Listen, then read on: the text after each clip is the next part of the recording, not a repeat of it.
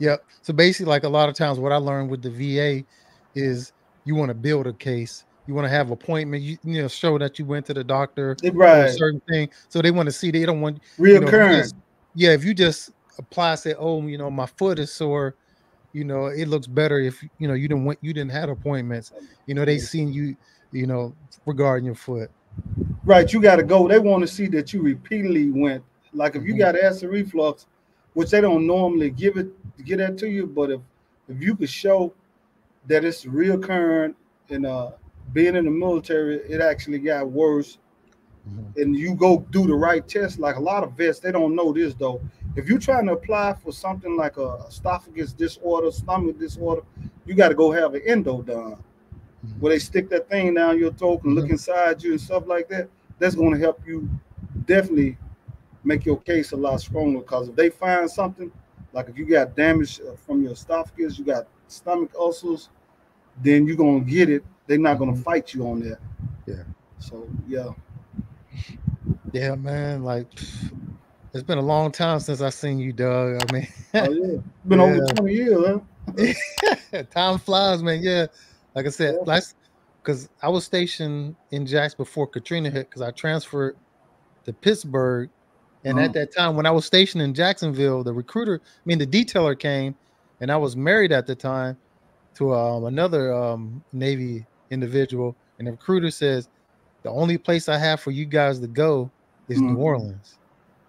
So if I Mm-hmm. didn't get divorced, I would have wound up in New Orleans Okay. after I left Jacksonville. So yeah, I got divorced not because of that, but Mm-hmm. if it wasn't for that divorce, yeah, I'd have been in New Orleans right when Katrina hit. But I want Mm-hmm. getting divorced, You got and love, yeah, yeah. I got stationed in Pittsburgh back home. Yeah, if I'm not Yeah, I remember. mistaken, Uh, my ex she wound up getting stationed there in okay. New Orleans around that time. Yeah, Yeah, I yeah. remember one time I was with Coop, and I think he called you or something. That was in Memphis. And Hmm. I don't know if you remember. I think I spoke with you. I might have told Coop, hey, tell home. I said, what's up? But yeah, I was at his house then in Memphis. Okay, Yeah. that's what's up. Yeah, man. Time flies. Who else was down there? Orange? I still keep in touch with Orange. Who else? I think Dibbles, you keep in contact with Dibbles. Dibbles? Every now and then I'll talk to Dibbles. Okay. Dibbles is he's a little different than the rest of us. Yeah. Right. Right. I actually sent something out to him. I think it was on LinkedIn or something like that. And I Hmm. think he responded to me. That was like a few years ago. Yeah. But yeah, you can find a lot of people out on LinkedIn or Facebook, man, and reach Yeah. out to them. So Yeah. that's cool, man. This the Facebook and all this stuff is definitely a benefit and a plus for us. So on my I actually recently did a story. I edited it. I haven't put it out yet, but I'm going to. I don't know if you remember the young lady that worked in my office. I don't want to say her name, but she got arrested. I don't know if you remember. She got Yeah, about arrested. gun charges. Yeah, yeah, yeah. Yeah, Do I you remember remember her that story? well. Yeah. I So can't think of her name right off the I know her bat, but name, but I don't want to put that out there right yeah. now. But do you remember like anything different? Because what I remember is the story that I was told that she was buying guns for it was a boyfriend at the time, Right. and I guess he was selling them. That's the story, Yeah. kind of what I heard. She from straight from her mouth. I actually talked to her about it. Yeah, It was like her boyfriend. She had said that like this happened years ago. Like I think yeah. she said it was about 10 years ago. And Mm-hmm. all of a sudden they came and tracked her down, and it Mm-hmm. was her boyfriend, and she claimed she didn't have nothing to do with it. Mm-hmm.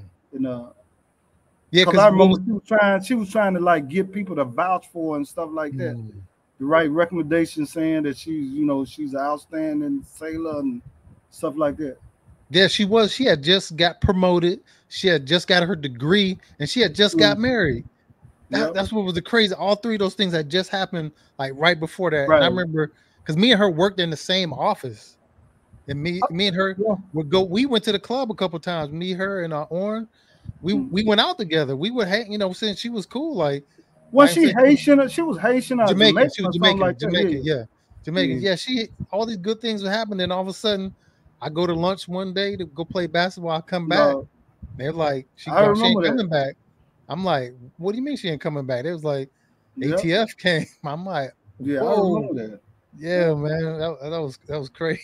Yeah, Yeah. I couldn't believe that, man, because I thought it was weird too, because this happened at least a minimum of 6 to 10 years Right. prior to this situation. So I Yeah. don't know what happened. But it was something else happened too. It was this one of our corpsmen. He was a first class, and he Hmm. took his wife prescription, and they Hmm. ended up kicking him out. He had like 16 something, about 16 years in. Yeah, I keep in touch with him, and Did he yeah. ever? I know he went. He probably went to Congress. I know I would have. I Hmm. wonder how that turned out for him.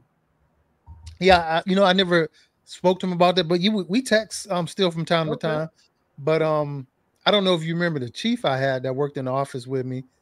He him and her was supposedly like, he said this is where he felt disappointed.